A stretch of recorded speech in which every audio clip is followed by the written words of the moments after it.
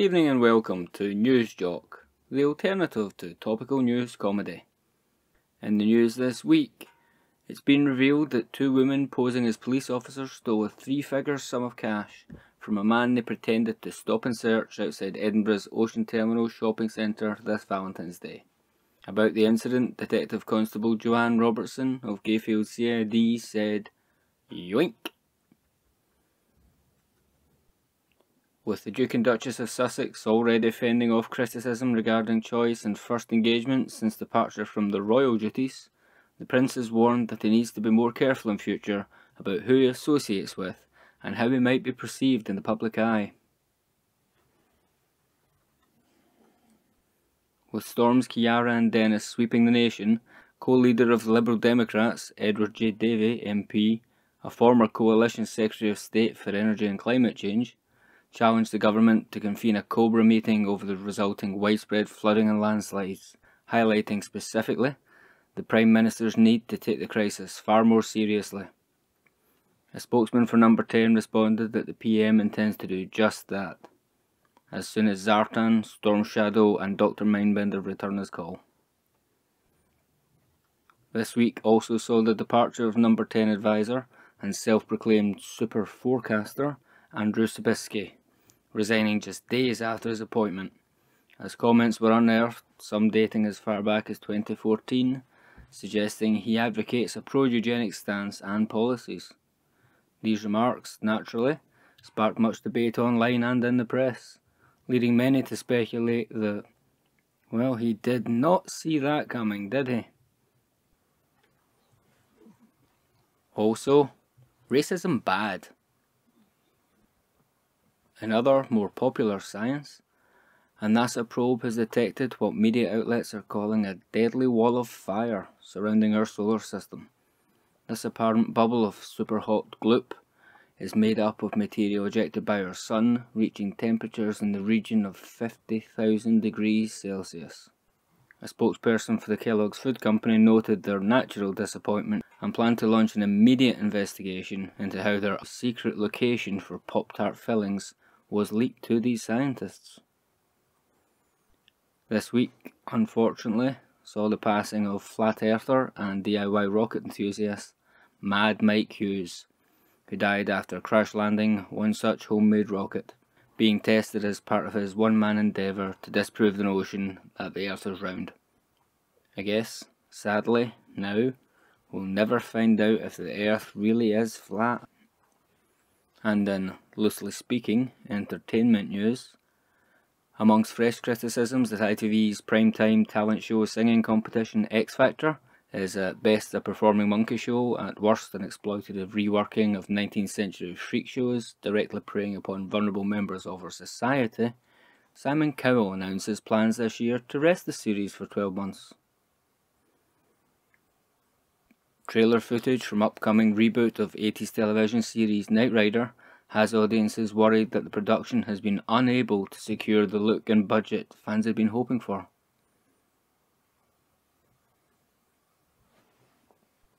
Daytime television show This Morning had us witness scenes of high emotion recently, as co-host Philip Schofield used the platform to announce to the world that despite being both husband and father, he considers himself a gay man.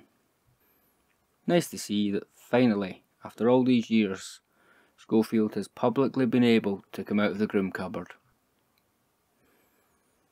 And now, good week, bad week.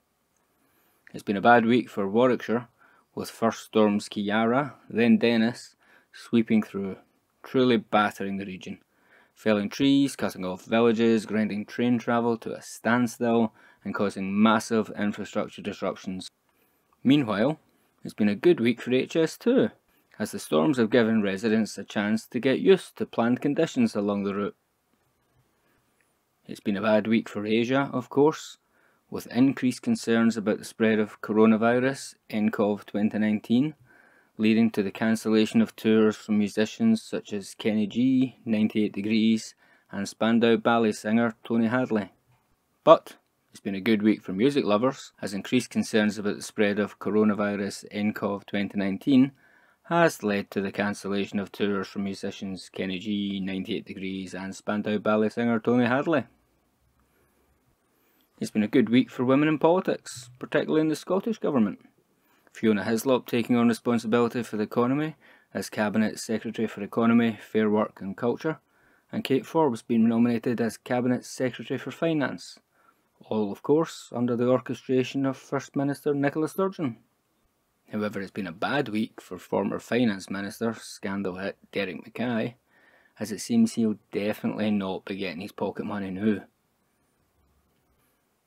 And we'll leave you with news that, with threats continuing to mount upon the future of the licence fee, a BBC spokesperson denies claims Topical News Quiz Have I Got News For You is dumbing down content in a bid to appeal to the internet generation.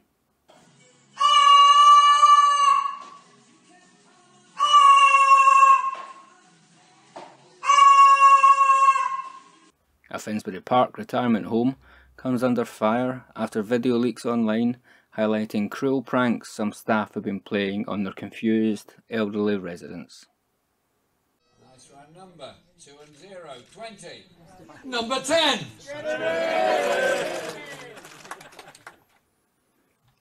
A candid photo catches Anne Widdecombe looking on, blissfully unaware, as Farage delivers his colleagues in the EU Parliament one final parting blow.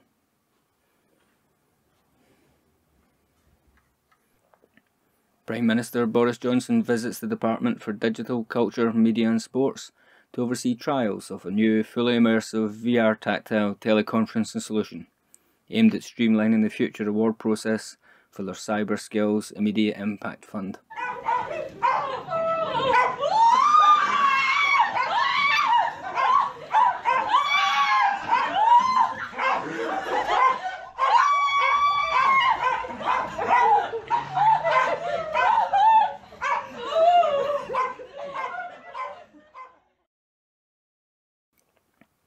And, for this week at least, that's all the news that wasn't fit to print. Cheery by the new!